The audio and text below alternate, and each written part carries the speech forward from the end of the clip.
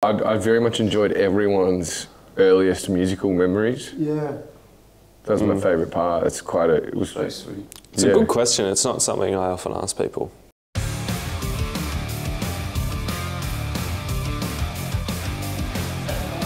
Okay. Yeah, cool. Great, Let's send it. Yeah, we good? We're good. Action. You good, Go on. Describe you. Dumb. Childish. And Fergus sings, and he plays secondary guitar as well in the band. Yep. Alex is very charming and lovely and grumpy, but then not grumpy. He plays vocals and sings songs.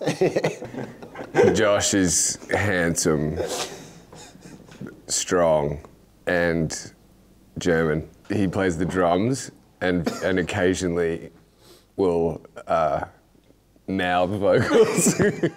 Jackie is outrageous. He's extremely smart. And he's my best mate. Oh. And he's a ripper bass player and occasional guitar player. There we go. And BVs. He does. And BVs. Yeah. I do some toots on the microphone. Can do some extremely beautiful piano playing. You've been on tour since September. How do you gather your energy to play so many concerts in a row? Caffeine. Lots of caffeine. Zero sugar. It's a fantastic beverage. So it's true we've been in Europe since September. Prior to that, we actually played over 100 shows in a row in our home country of Australia. Even when you're like very tired and exhausted, you know that as soon as the gig starts, you're fine. Something happens, it all just like kicks into gear. Drugs. Adrenaline and The love for each other. The music. the music. The music is compelling. Yeah. A few bodies in the room doesn't hurt. A couple of bodies in the Couple room, of bodies in the to room. really lift the spirit of the room. And do you guys ever have an argument or something? Like, No. How do you deal with it? I think because we've been together for quite a while, like any good marriage, you've got to figure out how to fight. And so we argue, but we like talk it out, and then we kiss and make up, always. We're very good communicators. As long as we get to a show within the 24 hours of an argument, I think it's safe. We're good. Yeah. We're just excellent communicators. We just very much address each other with what we need to address. Is there like a favorite city you would like to start your Hanover. next tour in? Hanover. Hanover. Immeralschen. European home. We've got friends. Shows are great. Food's great. Food's great. Yeah, Parties are great. Go see shows. See shows. Are you disagreeing with my my description of you now?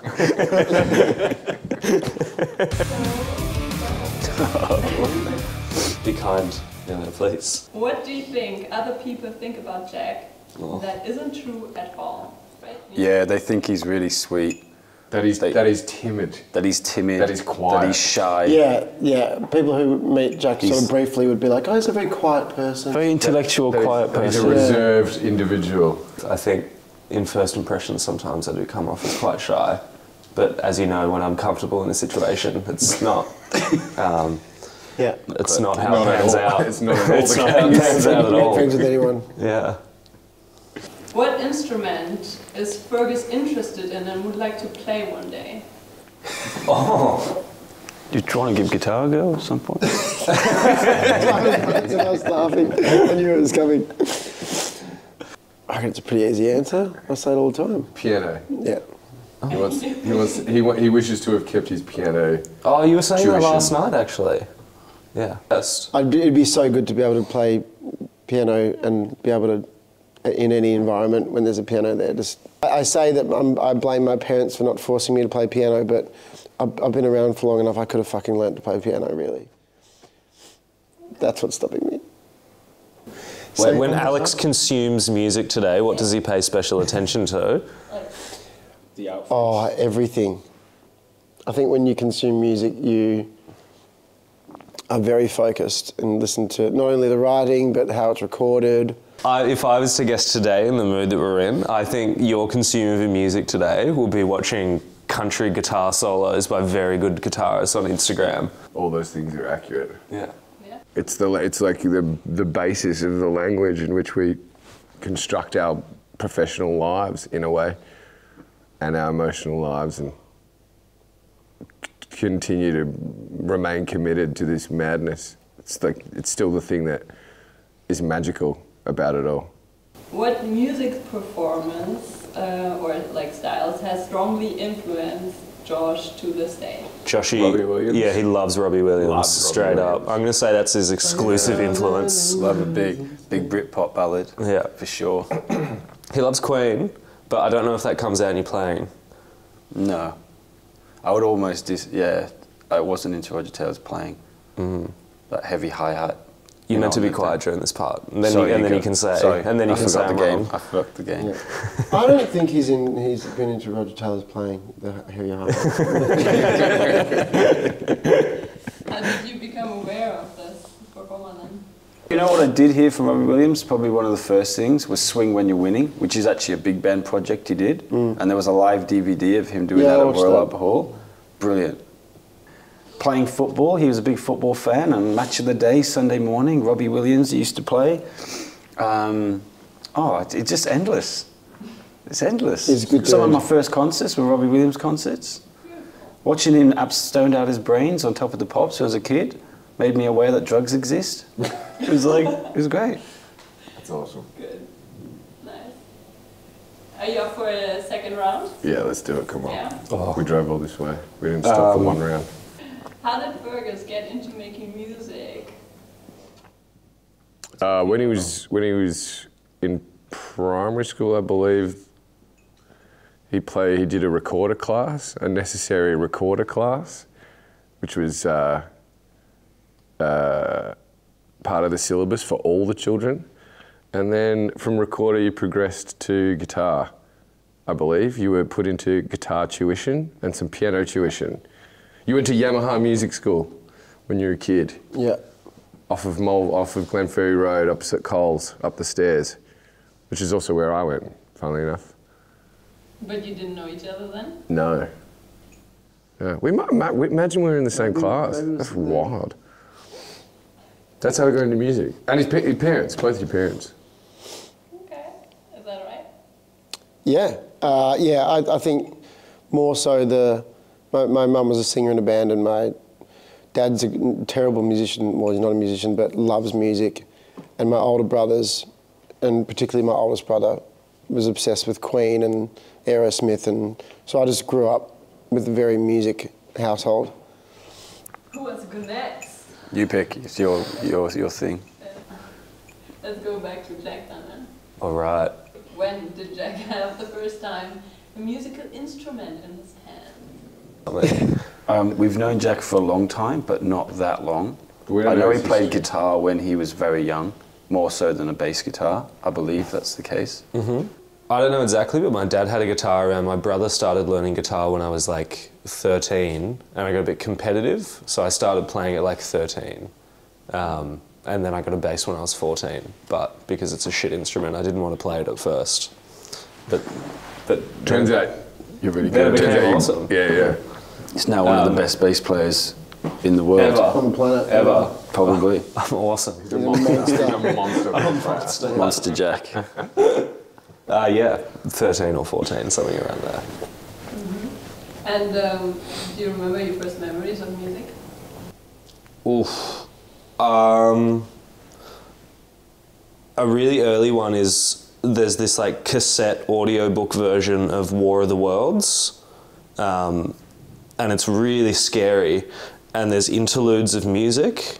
I got to say that's one of my earliest ones. Pretty cool. Just being really scared listening to music. I would like you to answer this all. First thing that comes to mind is is it Peter and the Wolf? With Bowie narrating it, and how the different parts of the orchestra resemble different animals, and I don't know when, but I remember getting pretty stuck into that. It's a good thing to get stuck in. And I used to love lying under the Christmas tree, and we had these fairy lights that would make Christmas carol things, which I would hate now. But I used to lay under the Christmas tree and loved it. That's awesome. It's kind of very wholesome. I was 4, I think, when my sister was starting her piano lessons and tuition, and my parents took us into a music shop to buy what is the Yamaha Clavinova, which you experienced at Christoph's, into this like Yamaha shop. And I remember I was too small to reach the key, to sit on the stool, but I put my hand up and I could reach the keys. And I remember like hitting a sequence and thinking that it made sense, the sequence. And then from that point I was like, I need to know how to do that. Like I need to know how to access that again. It's great. And just imagine little you like putting your hand up and No, I think it was Chopin. Yeah. I think his piano is like such a button machine, you can. It makes sense to play it in sequence, and then all of a sudden you're like, oh, hang on, that's congruent musically, you know. But anyway, it's pretty wild. It's a very vivid memory for me. I think the first time I realized music was its own little identity and its own thing was it's a classical musical thing as well. We lived near a castle, Pembroke Castle, and the Cardiff Symphony Orchestra used to visit a couple of times a year. And my granddad was a big lover of classical music and would take us from when we were all very, very young. And I think rather than the instruments, it was the idea of a group of people doing something together, and the feeling I remember from a young age of being quite overwhelming. Like the idea that that amount of people can create something like that as a group, which I've experienced as well in like a sports setting or in other musical group settings. But I remember that feeling being quite strong, and then that probably. That feeling from such a young age probably made me want to explore those different areas. And as you get older, you start meeting people who play music, and yeah, that's probably it. From a very young age, like 4 or 5, I'd say. That's awesome. That's sick. Nice. I think it's you, the last question, right? 19. 19. The last question. God help me. What topic can Alex talk about for days without much preparation? Easy one's music, so let's skip that. He's an extremely knowledgeable historian of the guitar. I know it's within music. There is other things to Alex than music. But if you were to get him going about the history of various guitars, there's a lot going on there, and you can't really keep him quiet. You can get him going on a lot of things. Yeah. I reckon Alex really likes talking about language. He often talks about language and where words come from and interesting different sentences in languages that we don't speak. You like a little yarn about that? I do like language a lot. It's one of the most compelling forces in my life, I think.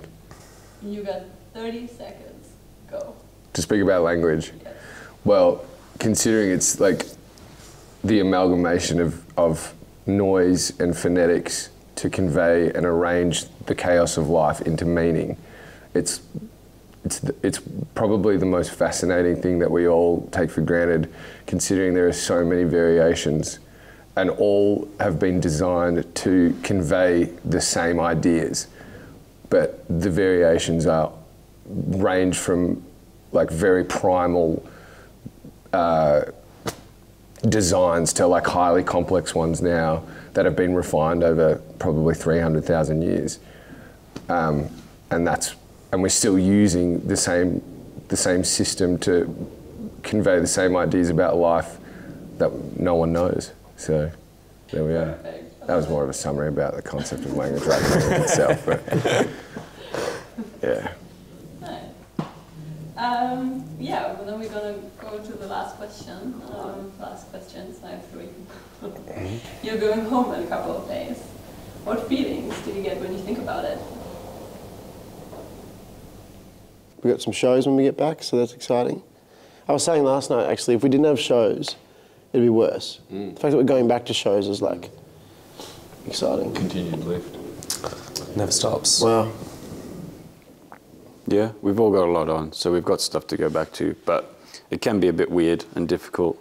It's like that, I think most people experience it when you go on holiday and you get back and you have that like half depresso thing going on where you still wish you were away and things like that. I think you get that a bit. I think the pace of like being over here is very fast as well, and you sort of get used to it. And when you go back home, it just slows down a lot. I guess that's what I'm not looking forward to. But as you said, home is beautiful, and we all have beautiful people in our lives that we want to go home to. Yeah, I'm kind of dreading that every single person I speak to is going to be like, "How's the tour? How's the tour? How's the tour?" You still have to. I just say. It was really good. You end up saying the same things, like, "Yeah, it was great. We did this," and you like get like a It ends up being response. a script. Yeah. What would you like to be questioned about? Language. Maybe something like, what was the best moment, or what was the best thing you ate, or, you know, not just like, everyone's just, how's the tour? Yeah. I'm just like, fuck, I don't know, man. What's your brain doing? Yeah. That's a good one. Is there anything else you're looking forward this year to? I'm looking forward to summer and swimming. I'm looking forward to the ocean. Yeah. I was actually saying that the other day. Yeah. The one thing I've missed is the ocean. That's going to be nice at the end of the year. Because on the tour that Joshy was talking about, for like, what, 2-3 months, we were in the ocean almost every day. I very much enjoyed everyone's earliest musical memories. Yeah. That was my favourite part. It's it was So sweet. It's a good question. It's not something I often ask people. Yeah.